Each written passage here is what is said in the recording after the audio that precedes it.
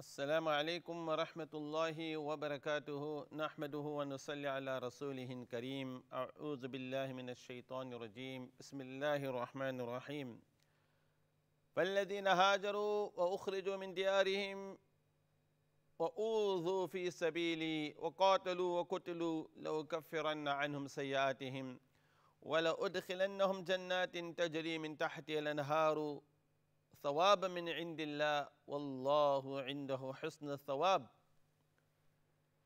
Almighty Allah Ta'ala reminds us in the Quran, so those who migrated, were driven out of their homes, who suffered in my cause, who fought and were slain, I will most certainly blot out from them their iniquities. And I will enter them into Jannat and gardens beneath which rivers flow. Thawab min indillah. This is a reward from Allah. Wallahu indahu husna thawab. And Allah is the best of reward. Meaning what Allah is the best of reward. In this verse in Surah Al-Imran, Almighty Allah Ta'ala praises the Muhajirun. Allah praises those who migrated from Mecca to Medina and even gives them the glad tidings of Jannah. Yes, indeed, there was hardships, there was pain, there was trials, there was tests, and they had bore this only for the sake of Almighty Allah Ta'ala. And indeed, when we think about the month of Muharram, it is these verses that we should also connect ourselves with, given that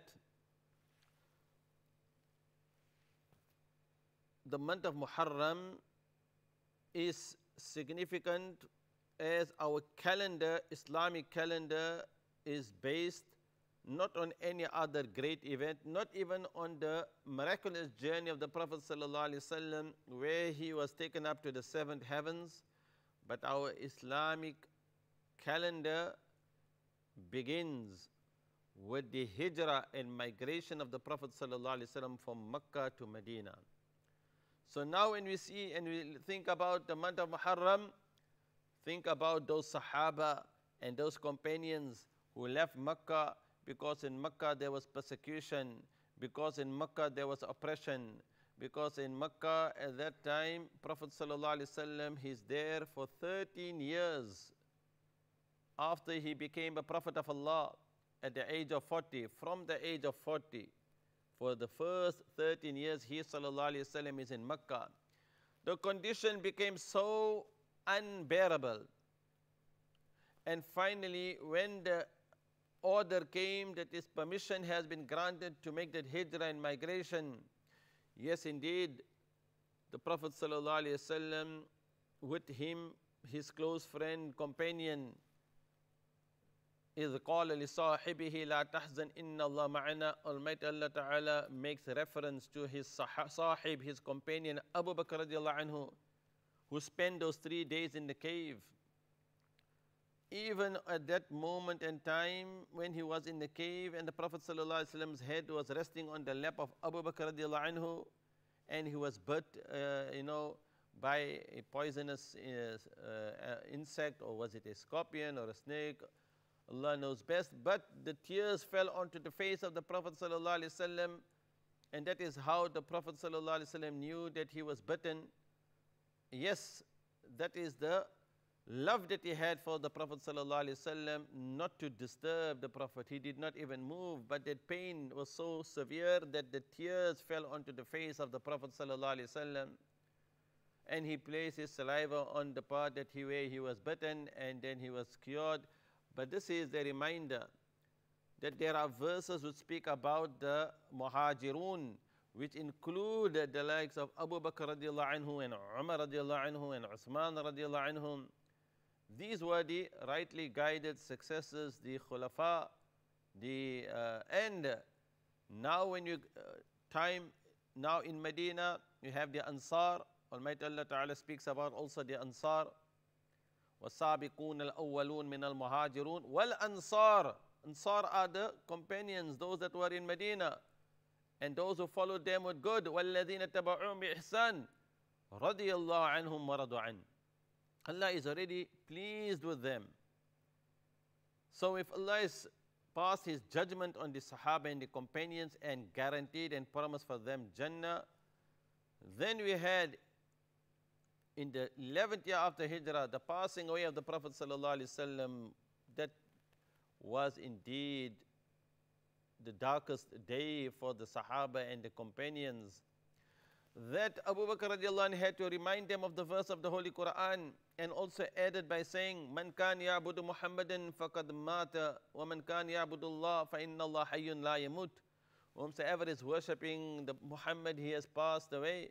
Whomsoever is worshipping Allah, know that Allah is alive and never dies. So and then the verse of the Holy Quran was recited, وَمَا مُحَمَّدٌ إِلَّا رَسُولٌ. So Muhammad is only a messenger, and messengers have passed away before. قَدْ خَلَتْ مِنْ قَبْلِهِ رُسُلٌ أَفَإِمْ مَاتَ. If he dies or he is killed, will you turn your heels away? Whomsoever is going to turn his heels away, turn his back away, he will not in the least cause harm to Allah. So now you have the 13 years in Mecca, you have the 10 years in Medina, you have the passing away of the Prophet ﷺ. As the years go by, we know from the family of the Prophet ﷺ, his beloved grandson, 50 years after the demise of the Prophet ﷺ, on the 10th of Muharram, 61 years after Hijrah, Hussein radiallahu anhu was shaheed on the plains of Karbala. So this is an important lesson that we should draw, especially when the month of Muharram sets in, because Muharram was already significant. We understand why we fast Yawm Ashura. So therefore we say that when a person passes away or is shaheed, like if somebody dies on a Friday, we say what a day he died. When somebody passes away on the day of Arafah, we said, look at how a great day he had passed away, because the day is already great. Similarly, it is like one of the merits of Hussein radiallahu anhu that Allah chose for him, that he was shaheed on the 10th of Muharram. Therefore, understand that if we look at the timeline, 50 years after the Prophet sallallahu alaihi wasallam passed away, his beloved grandson was shaheed on the 10th of Muharram. Therefore, we do not have any instruction from the Prophet ﷺ in his lifetime that if there is the passing away or anyone of, like Hamza radiallahu anhu, there is no instruction, that we should cry and lament and wail and tear our garments. لَيْسَ مِنَّا مَنْ ضَرَبَ الْخُدُودِ وَشَقَّ الْجِيُوبَ دَعَا بِدَعْوَ الْجَاهِلِيَّةِ. They are not from amongst us those who tear at their garments, those who make the wail and the crying and lamenting loudly and wailing. So when somebody passes away and is shaheed, then we do not wail and cry and lament and tear our garments. We do not strike ourselves. We do not inflict pain on our body. This body itself is an amana. So understand that this is how we take our deen in the lifetime of the Prophet sallallahu alaihi wasallam. His great uncle Hamza radiallahu anhu was shaheed in Uhud in the 3rd year after Hijrah, and that is why when it comes to the month of Muharram, from the teaching of Ahlul Sunnah is that we do not cry and lament and wail. But there is no doubt that the day that Hussein radiallahu anhu was martyred, it is very sad, it is very tragic. But remember, at the same time, it's important to know that why, and to question why was he abandoned, why was he deserted, what had happened, why did he go to Kufa, why did he leave Mecca?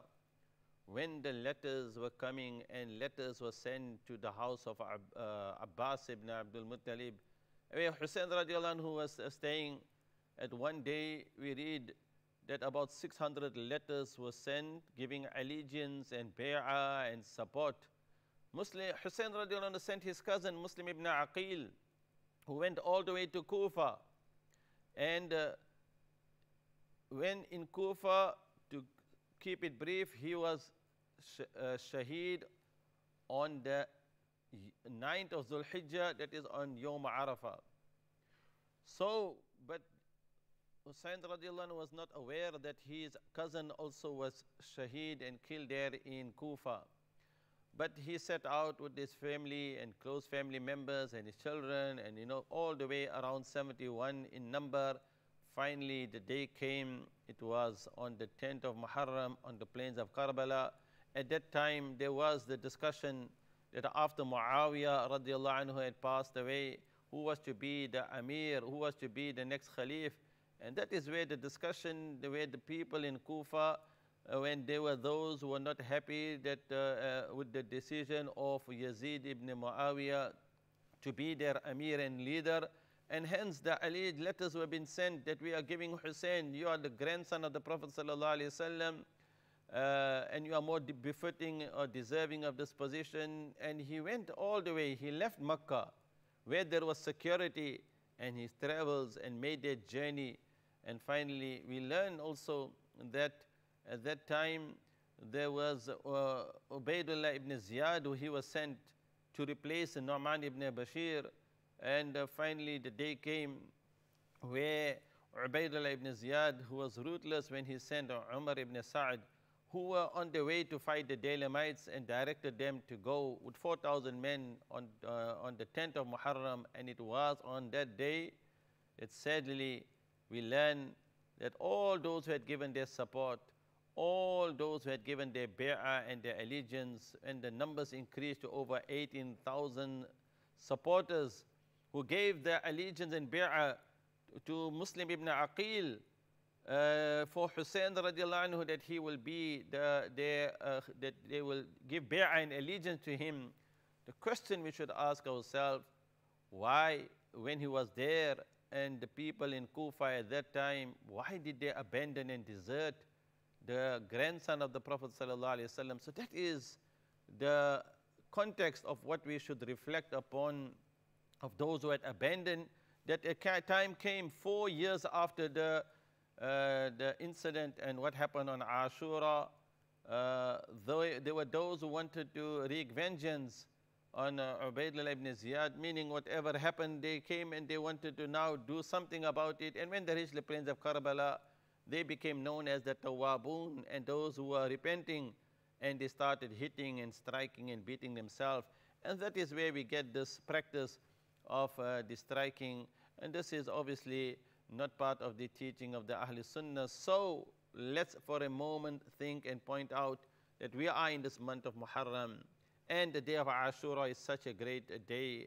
It is the day where the Prophet ﷺ gave us the reminder that if you fast, then 1 year of your previous sins are forgiven.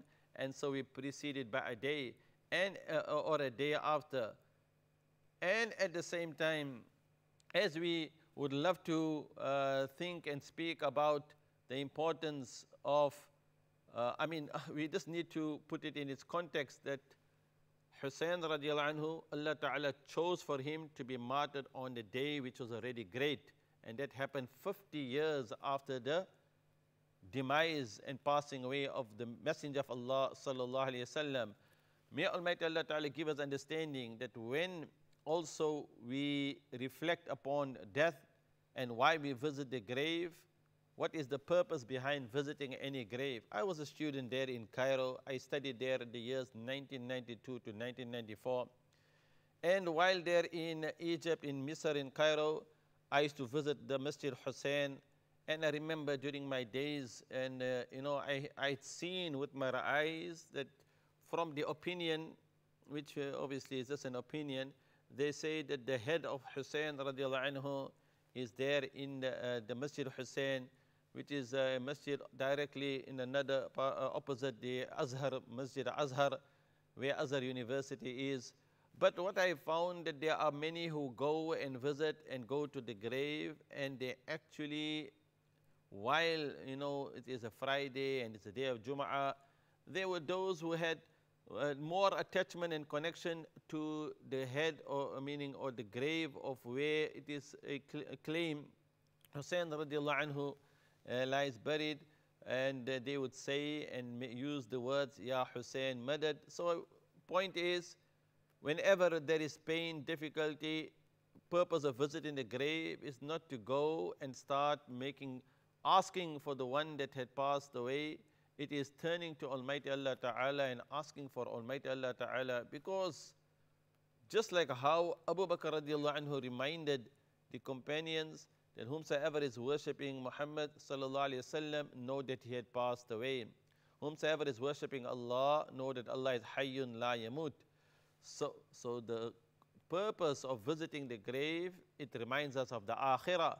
And that is why فَإِنَّهَا تُذَكِّرُكُمْ عَنِ الْآخِرَةِ تبارك الذي بيده الملك وهو على كل شيء قدير الذي خلق الموت والحياة ليبلوكم أيكم أحسن عملا. So Almighty Allah Ta'ala reminds us in Surah Al-Mulk, though that is, everything is in the hands of Almighty Allah Ta'ala. He has created maut and He has created hayat. While we are living here, a time will come where Malak al-Maut will take our soul away, and then after maut, which is mentioned before hayat, that life is forever and forever. It is a life of eternity. So our every day, as we are in this month of Muharram, a new year, and the average age of my ummah, أعمار أمتي بين 60 و 70. The age of my ummah is between 60 and 70. So is it not, when we see that another year has come to an end and we welcome a new Islamic year, and in this year there is a very special favor of Allah upon the believers, because our lifespan is so short, we have so many opportunities. Month of Ramadan came and you looked and you searched for the night of Laylatul Qadr because you knew it is better than 1,000 months. And then you had the month of Shawwal, you had your 6 fasts in the month of Shawwal. Then you entered into the month of Zulqa'dah and Zulhijjah, and you knew that these are all months of Ashhurul Hurum, sanctified months. But in every month there are 3 days which are known as the white fast. Then you have the Mondays and the Thursdays, which is also from the Sunnah. Then you have now this month of, on the month of Zulhijjah, you had the first 10 days, 9 days of fasting of Zulhijjah. And now you had and those who set out on the journey of Hajj. And now that we are in the month of Muharram, the best of fasts after the month of Ramadan is the month of Allah, month of Muharram. And now that we will be on the 10th of Muharram, those who will be keeping the fast and fasting the 2 days for Yom Ashura, and fasting a day before and after, because we want our sins to be forgiven. So everything, Allah wants the servant to turn to Him, not to despair from the mercy of Allah, never to despair. La taqnatu min rahmatillah. That if you fast on Yom Ashura, on the 10th of Muharram, then 1 year of previous sins will be forgiven. And we know that we all have committed so much of sins. Sins are committed with our eyes, with our ears, with our tongue, with our stomach. The sins are committed. So many sins we are carrying. But if Almighty Allah Ta'ala gives us these very special moments and days that we sacrifice, we know that, look at the pain of the Sahaba radiallahu anhum, see what great sacrifice they had made. Today, we're only doing little bit sacrifice, is that we are just making adjustments with our meals. We have our pre-dawn meal, and then we break our fast, and the day is gone, and it will be recorded that on the day of Yawm al-Qiyamah, whatever action you've done in this dunya, you will see it on the day of Yawm al-Qiyamah. فَمَن يَعْمَلْ مِثْقَالَ ذَرَّةٍ خَيْرًا يَرَى. Whomsoever does a good deed the size of an atom, he will see it. Whomsoever does an evil deed the size of an atom, he will see it. So just like how when the Prophet ﷺ moved away from zulm and tyranny and oppression and pain and suffering, similarly, if we want to connect ourselves, yes, what had happened and the tragedy of the incident of Karbala, which happened 50 years after the passing away of the Prophet ﷺ on the plains of Karbala in Iraq in the 61 year after Hijrah, then You can remind ourselves that there are people and places like the Uyghur Muslims in East Turkestan. They need our du'as and they need our prayers. There are those who are creating mischief and fasad in the land. When Fir'aun, when he behaved with so much of arrogance and he created fasad and mischief in the land, and Musa alayhi salam was saved from Fir'aun and his army, then we should again think about those who are committing zulm and tyranny and oppression. So when we are keeping that fast, keep that in mind, that Almighty Allah Ta'ala, He may put so many believers to a test, such great test in this dunya, so much of hardship and pain and difficulty. But on that day of Yawm al-Qiyamah, just like how the Sahaba radiallahu anhum had been guaranteed and promised the Jannah, لو كفرن عنهم سيئاتهم ولأدخلنهم جنات تجري من تحتها الأنهار. We will definitely enter them. This is the guarantee that they will enter Jannat and gardens beneath which rivers flow. And if Almighty Allah Ta'ala has given that guarantee to the companions and the Muhajirun, those that were driven out of their homes, and here we are, 1444, so many places, so many parts of the world, how there is the zulm and the oppression and the tyranny. It still continues. There are those who are creating mischief and they are spilling the blood. And when the blood of the believer, when there is no honor and dignity, when a people are treated worse than the animals, we should use this important day as a day where we connect ourselves with how Almighty Allah Ta'ala saved Musa alayhi salam from Fir'aun and his army. And if Fir'aun behaved arrogant in the land, and if Fir'aun ordered the killing of those boys and sons that were born, yet Almighty Allah Ta'ala in the very household of Fir'aun saved and gave protection and shelter to Musa alayhi salam. So Almighty Allah Ta'ala, وَلَا تَحْسَبَنَّ اللَّهَ غَافِلًا عَمَّا يَعْمَلُ الظَّالِمُونَ. He knows those zalimun and those who are committing the zulm and the tyranny and the oppression. They are given this respite for a day where eyes will be made to stare in horror. How many a people, how many a leaders, how many a tyrannical rulers, when it is said to them, وَإِذَا قِيلَ لَهُمْ لَا تُفْسِدُوا فِي الْأَرْضِ, do not create fasad and mischief in the land, what do they say? قَالُوا إِنَّمَا نَحْنُ مُصْلِحُونَ. That is as if though they are trying to bring about peace and trying, even though they are committing the zulm and oppression and tyranny, and they have been informed and said that how are you creating this fasad and corruption and mischief in the land? But this is how they respond, that we are muslihun, that we are undermining and we are committing and we are incarcerating so many people who are languishing in those prisons, all because we are muslihun, as if though they are creating peace in the lands. Ala innahum humul mufsidun walakin la yash'urun. But the reality of the matter is, they are the ones who have created this mufsid. They are the ones who created this fasad. They are the ones who have created this corruption. And that is how we witness and we see happening in so many parts of the world. That those who are perpetrating and committing these crimes, they get away. Those who are committing oppression, but then you see how, look at those who are the victims and those who are the oppressors. See how things and how the media portrays these matters. Let's pray and let's make dua that Almighty Allah Ta'ala help all those who are helping the deen of Allah. In tansurullah yansurkum. Let's also never despair from the mercy of Allah. If it means that we also create awareness about the plight of those who are suffering in many parts of the world, whether they are living in India, whether they are living in Bangladesh, in Pakistan, in Burma, in Kashmir, in Yemen, in many parts of the world, in East Turkestan, wherever there is zulm and oppression.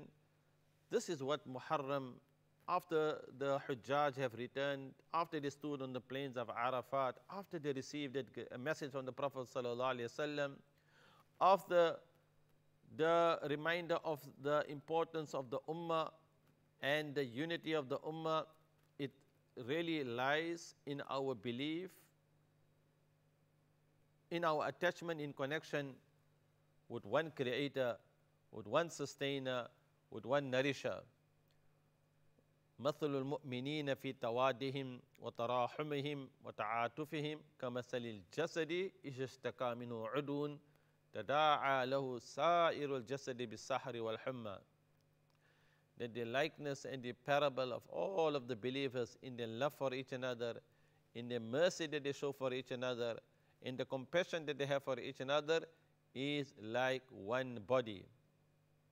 If there is pain in one part of the body, the rest of the body will feel that restlessness, will be in a state of fever. So yes, indeed, just like how we take our deen and examples from those illustrious companions, the Khulafa, and La tasubbu ashabi, the Prophet ﷺ made it very clear, do not even swear or curse any one of my companions. You know, if anyone even has to do anything or even spend, they will not even reach any one of those status of the companions. They will not even reach their level. So most important reminder is, and to summarize and to end this message is, yes indeed, the new year has begun. Most important, value our time. Another year of our life is gone. The whole month of Muharram is special. It is from the Ashur al-Hurum. In this month of Muharram, there is a day known as Ashura, that is the 10th of Muharram. And just like how Ashura is the day where if you fast, it expiates 1 year of previous sins, fast on the day before also or day after, and connect this month of Muharram with the lessons that you can take of the hijrah and migration of the Prophet ﷺ from Makkah to Medina, and understand the position and the status because of this very same hijrah and migration. Almighty Allah Ta'ala revealed verses praising those Muhajirun and the Ansar in the Quran, and guaranteeing and giving the guarantee and promise that they will be receiving a Jannah that is guaranteed for the Sahaba and companions, and Allah is pleased with them. And similarly, just like how this month is significant as a beginning of our new Islamic year, and the time is passing by so very fast, let's also understand that the Prophet ﷺ, he is our real example. And if he lived 10 years in Medina, we had the passing away of the likes of Hamza radiallahu anhu, Sayyid al-Shuhada Ahlil Jannah. But Islam teaches us that whenever anyone passes away, that in itself is a test. وَبَشِّرِ الصَّابِرِينَ, give glad tidings to those who are patient. الَّذِينَ إِذَا أَصَابَتْهُمْ مُصِيبَةٌ, those whom any musibah, when the test comes, and what do they say? إِنَّا لِلَّهِ وَإِنَّا إِلَيْهِ رَاجِعُونَ. And that is how we should understand the martyrdom of Hussein radiallahu anhu in the 61 year after Hijrah, 50 years after the passing away of the Prophet sallallahu alaihi wasallam. A very great test, but indeed an honor and status given to Hussein radiallahu anhu, that he was shaheed on a day which was already great and sanctified, the 10th of Muharram. May Almighty Allah Ta'ala forgive us for all of our shortcomings. May Almighty Allah Ta'ala give us the tawfiq, strength to make that preparations for our journey into the Akhirah. And as the saying of the Prophet Sallallahu Alaihi Wasallam goes, Al-Kayyisu man dana nafsahu wa amila lima ba'd al-maut. Intelligent is that person who controls his nafs and his desires, and he does those actions that will benefit him after the life of this world. Until my next reflection, Jazakumullah khairan. Assalamu alaikum wa rahmatullahi wa barakatuhu.